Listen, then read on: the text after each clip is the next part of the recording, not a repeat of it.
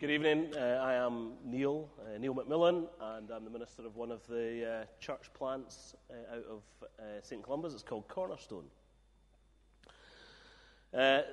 So we're going through the idea of sort of looking at life from the point of view of wisdom in the church. Different topics associated with wisdom and Proverbs and so on. And really, they've chosen the preacher according to what your kind of strengths are. So I got sloth and boredom. I am a lazy man then. I was going to preach to you tonight about laziness and sloth, but I can't really be bothered. And I am kind of asking myself, what's the point? Because if you're here tonight, you're not lazy, are you? Because the lazy people stayed home, and the hard-working people came to church twice on Sunday. So I don't know if we should really bother at all. And that's one of the things about laziness, is that we generally tend to think that laziness is someone else's problem. A few of us would probably say that we were lazy. And most of us are probably more obsessed with actually how busy we feel. And we live in a culture where people are always going on and on and on and on and on about, I'm so busy, you're so busy, we're all so busy. Yet beneath that sense of busyness and sort of hectic activity, often there's a lot of wasted time and futility in our lives. So a few weeks ago, Corey was preaching on wisdom, introducing this sermon series. And one of the things that he said is this, that a wise life is a life that is lived well in relation to God, in relation to others, and in relation to the world that we live in. Wisdom is a life lived well in relation to God, in relation to others, in relation to the world that we live in. Wisdom's about learning to make good ethical decisions in all the areas of life that the Bible doesn't lay down rules. So, what job should I do? Who might I date? What time should I get up in the morning? How do I help the poor? What do I do about human slavery? These aren't things that the Bible gives us prescriptive rules for, but they're important issues that we need to make decisions about, and that's what wisdom is. And Jesus, of course, is wisdom personified. He's come to rescue us from a life of foolishness. If you want to know what a foolish person looks like in the book of Proverbs, then I think Proverbs says to us, he or she looks like a lazy person. Laziness epitomizes the foolish life. All the gifts, all the talents, all the time, all the resources that we have, laziness fritters those things away. The lazy life is a life of wasted opportunity, of gifts left to rot, of procrastination. The lazy life is unfulfilled potential, lost joys, beauty and goodness undiscovered, all because we couldn't be bothered. It seemed too much effort. Didn't really seem worth it. We're lazy about lots of things in life. Often we're really lazy about our relationship towards God. Often we're really lazy about our relationships with family members and colleagues. Often we're really lazy when it comes to caring for the world that God has put us in. We don't give any of those relationships the time, the attention, the thought, the prayer, and the effort that would mark a life lived well. The lazy person is the person who's going to look back on life and feel that they've wasted so much. And then they're going to say, but who cares anyway? I read an article on laziness by somebody called Andy Farmer. He wrote about the laziness trap. He's a Sovereign Grace pastor in the United States. He said this: laziness ensnares and controls people in habits that last for decades. Laziness lays waste to our potential. Quoting another writer, he says, laziness just grows on people. It begins in cobwebs, it ends in iron chains. Laziness leaves us with the gnawing pain of regret, a life of unfulfilled dreams, failed plans, and disappointed loved ones. The lazy person feels like a prisoner in their own life. They're stuck, but they don't know what to do about it. So we're going to just go through this idea of laziness, find out what it looks like, find out what it does to us, find out what the alternatives are, and how we can embrace them. So the first thing is, what does the lazy life look like? Well, in some of the passages that we read, it was described as slothfulness. That's the title of the sermon, the sloth. And a tree sloth is a creature that has one gift in life, and that gift is the gift of sleep. Sleep is what the sloth does best. So when I read that, I was kind of worried, because if you ask me what I do best, I would say I am very good at sleeping. I can sleep anytime, anywhere. Just shut my eyes, off I go. Love a good nap. The sloth only stirs when it's hungry. The craving for food becomes stronger than the craving for sleep. It's like, laying down your kind of remote or your control for your PlayStation for a few minutes so that you can order a pizza. That kind of deal. The main defense the sloth has against the hazards of life is inactivity. If I just stay still, nothing can really go wrong. Lots of us are like that. We're kind of paralyzed in life. We don't really attempt much, because if we don't attempt much, not much can go wrong. In the wild, the sloth is often mistaken for a pile of dead leaves. Sloth is the Old English for slow. So the slothful person is the slow person. So we've got the sluggard, who's described in some of these passages in the book of Proverbs. And the word sluggard comes, guess what, from the word slug. Think of your garden slug meandering its way across the path. It rests more than it moves. Most of the time, it's just stationary. Slothfulness, the sluggard, is someone who has a habitual disinclination to exertion. Don't exert yourself. Don't put yourself out. Don't make any great effort. The sluggard is the slacker, the loafer, the idler, the indolent, and the inert. The lazy person loves idleness. It's what they want and long for and look forward to. Lazy people avoid anything that feels like pressure, and they put things off for as long as they can. Laziness is often marked by tardiness. And laziness are always looking for a moment of relaxation, even when they're supposed to be working. The lazy person is constantly amusing and distracting themselves.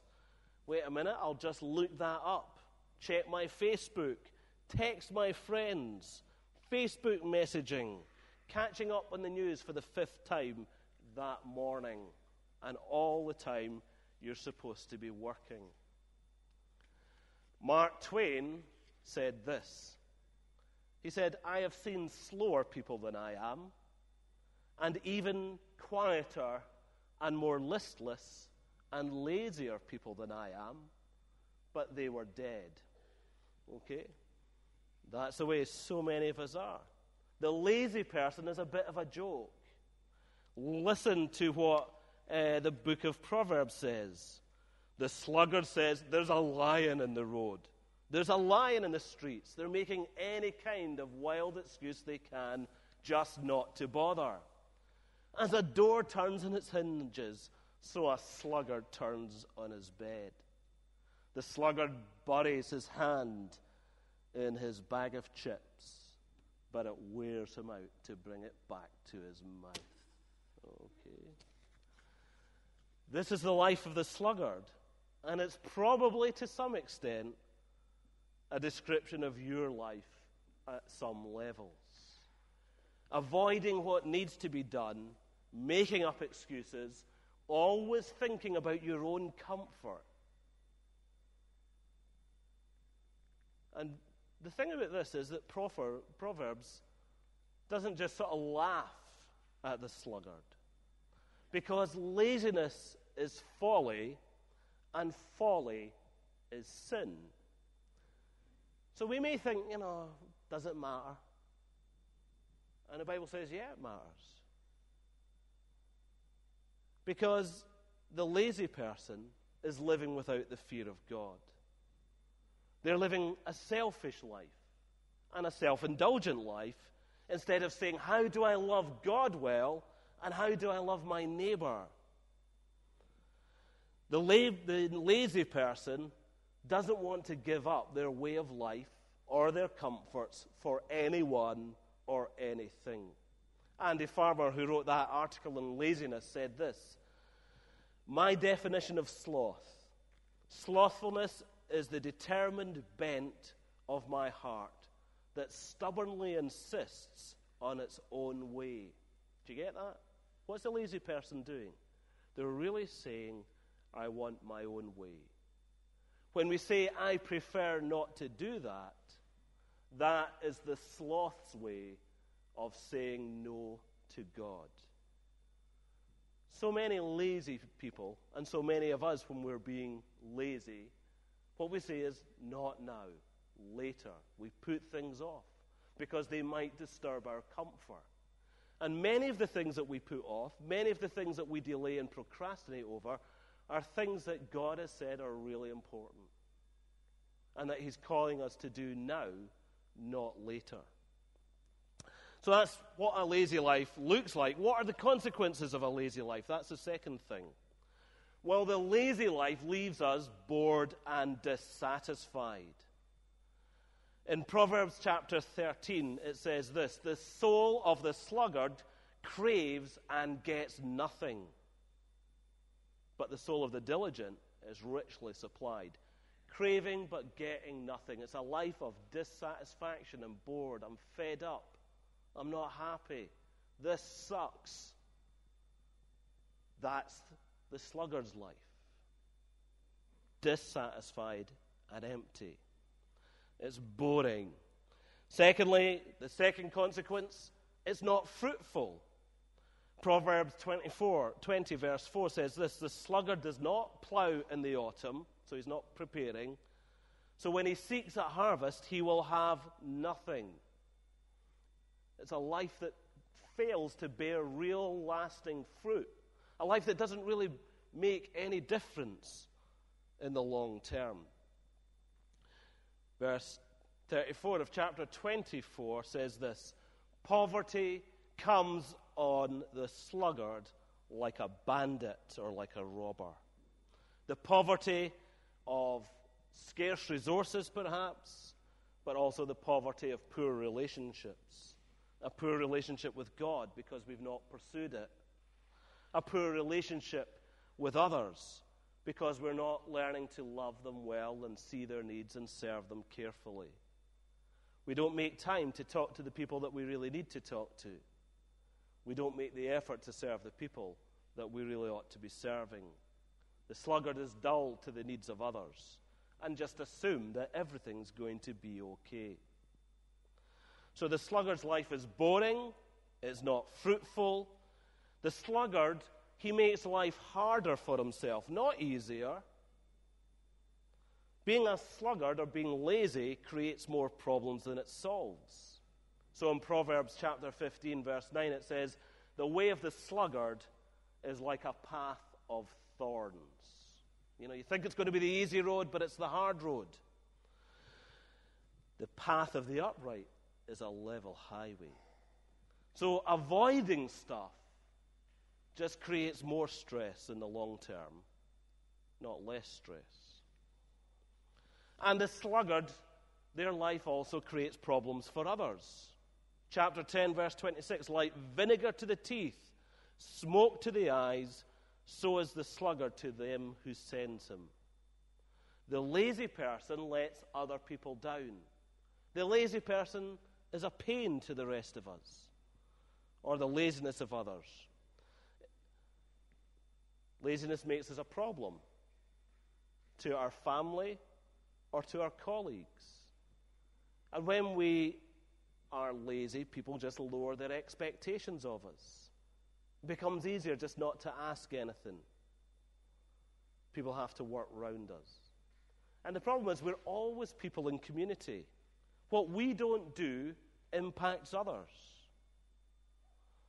So in the Proverbs it says, he who gathers in summer is a prudent son, but he who sleeps in harvest is a son who brings shame. You see that? The son who doesn't gather in the harvest, he brings shame, poverty, scarcity on his father, his family. What you do, what you fail to do, what you can't be bothered doing, what you leave to later, is always having ripple effects out into the lives of those around you. So, if you're a husband, your laziness impacts your wife. If you're a parent, your laziness impacts your kids. If you're a child, then your laziness impacts your parents. Laziness affects our colleagues. Laziness affects others in the church. And so people have to compensate for us, work around us. Laziness is about neglect. It's about waste, disappointment, and failure. The lazy life lets things go to ruin. We read from chapter 24 of Proverbs, I passed the field of a sluggard. So, you're going through the countryside. You might look at different parts of the countryside around you. You might see some beautiful crops. And then you pass this field, and it's the field of the lazy man, the lazy farmer. Behold, it's overgrown with thorns, the ground covered with nettles, and the stone walls were broken down. I looked at that farm, he says. I thought about it, and I received instruction just by that picture of the broken down farm. What's the instruction? A little sleep, a little slumber, a little folding of the hands to rest. Poverty comes on you like a robber, and want like an armed man. A life of weeds. A life where things are crumbling around us. That's the life of the lazy person. Good things wasted because of a lack of effort. So what's the alternative to a lazy life? Well, the alternative is a productive and fruitful life. Now, to be human is to rest, okay? So it's not lazy to rest. God gives us rest. God delights in our rest, and God himself rests. And I love the idea of rest. I used to read Inspector Montalbano books, detective novels from Italy. And I loved him because every day after lunch, he was a policeman in Sicily, he would have a long, rich, delicious lunch full of wine and seafood. And then he would go out and find a quiet spot, sit comfortably in the warmth, and rest in a sort of sleepy way, and just enjoy doing nothing. That seemed to me perfect. Lying in the grass in the sun, listening to the birds and the insects, just being in the moment. So there's nothing wrong with rest. Rest is a good gift from God. This is not a sermon about how good it is to be busy. It's not a call to activism. We don't believe in the creed that tells us that we earn the favor of God by being busy people. We don't believe that we find our identity in what we do. And we don't believe that we find our sense of worth in how much we run around. But we do want to live productive lives that bear good fruit for God, for His glory. We do want to live lives that are a rich blessing to our family, to our church, to our community. So the fruitful life, the flourishing life, the productive life, that's the alternative that's put before us. It's not a hectic life necessarily. The example we're given is the ant. Go to the ant, O sluggard. Consider her ways and be wise. Without having any chief, officer, or ruler, she prepares her bread in summer and gathers her food in harvest. So, this simple picture of the ant is simply this. Here's a creature that knows its purpose in life and then just goes about and fulfills that purpose in a fairly straightforward and simple way. The ant knows what it needs to do and then is diligent in doing it. It is focused, it's determined. And so the wise and the fruitful life is the life that knows that we have a purpose from God, and so we focus our life on living out that purpose.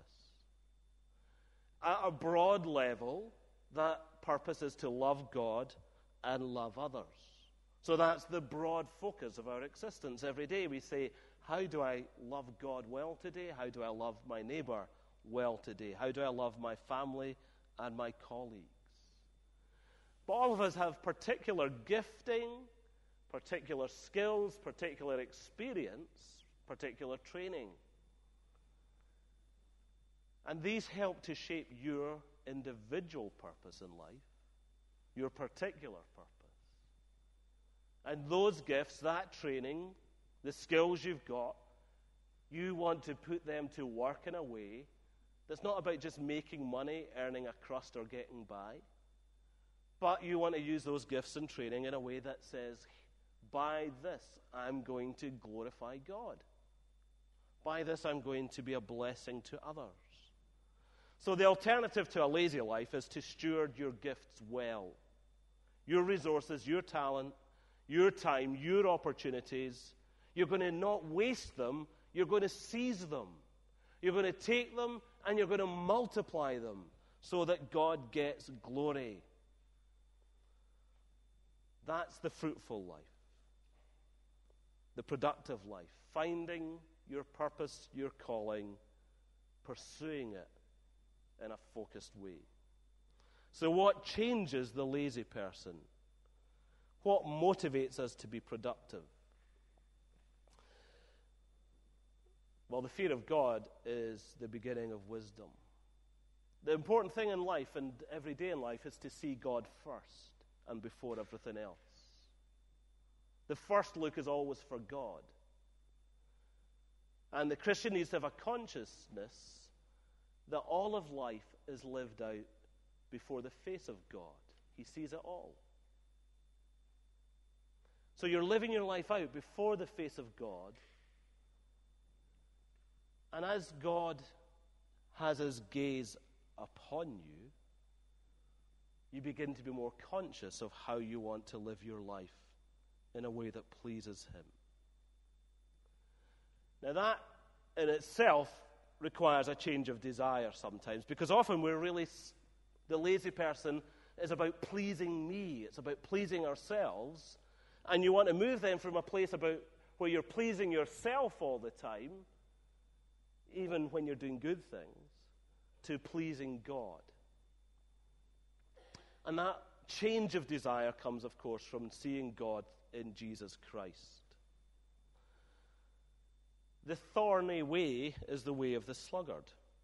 You know, we read that in chapter 15, verse 9, that the sluggard's path is the way of thorns, overgrown with thorns. Now, thorns in the Bible is a really interesting idea, because we first are introduced to thorns back in the book of Genesis, chapter 3, where when we sin against God and rebel against him, the beauty and goodness of this world is spoiled by thorns, by curse, by struggle, by pain, and by futility. But when we get to the New Testament and we read about Jesus Christ, we're told that as he died, he has a crown of thorns placed and pounded into his skull.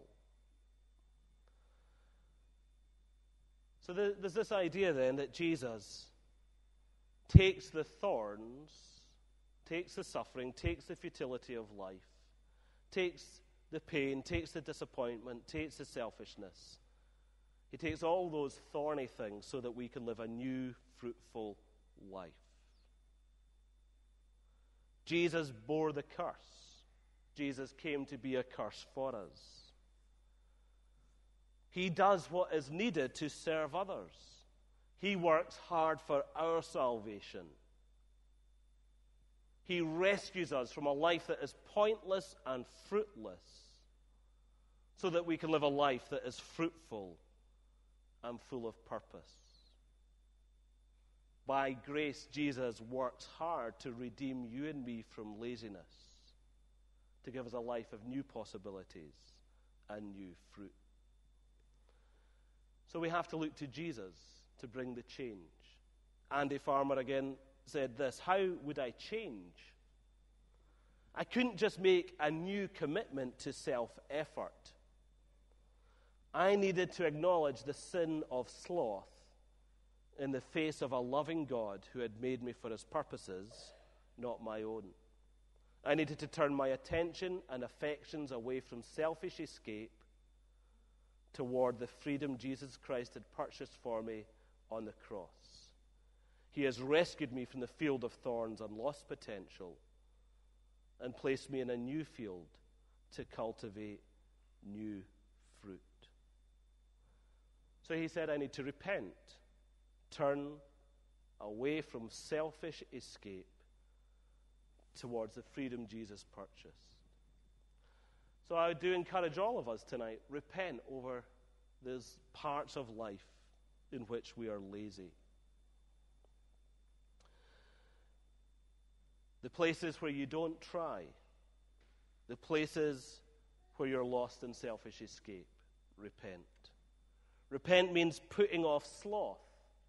And repentance is a daily thing, isn't it? So I would encourage you, in everyday life, repent in everyday ways. So after you've had dinner with your family and you just want to slink away from the table and leave everybody else to clear up, stay and do the dishes. Repent of your sloth. When you're at work and you're surfing the net, repent and get on with your job. When you can't be bothered to talking to the neighbor as you pass them on the street, repent and stop and say hello instead of saying, I'm too tired or I can't be bothered. Repent of sitting scrolling through your phone when you should be talking to the person who's right in front of you. That's what repentance for the lazy person looks like in everyday life. We put off those lazy habits and we put on new good habits. We put on passion. We should be passionately committed to what we're called by God to do in life. We should be passionately committed to living out the gospel. We should be passionately committed to hearing the word of God. We should be passionately committed to warming our affections towards God. We should be passionately committed to serving our community and our neighbors and our church and our city group. And we should be passionately committed to the care of our colleagues, our family, and the needy. The life of passion is the reverse or the antithesis of the lazy life. And so I really want to push you this evening to leave behind self-indulgence and laziness and to embrace a life living passionately for God, who deserves all glory, honor, and praise. I'm really pleased that there are lots of young men here this evening.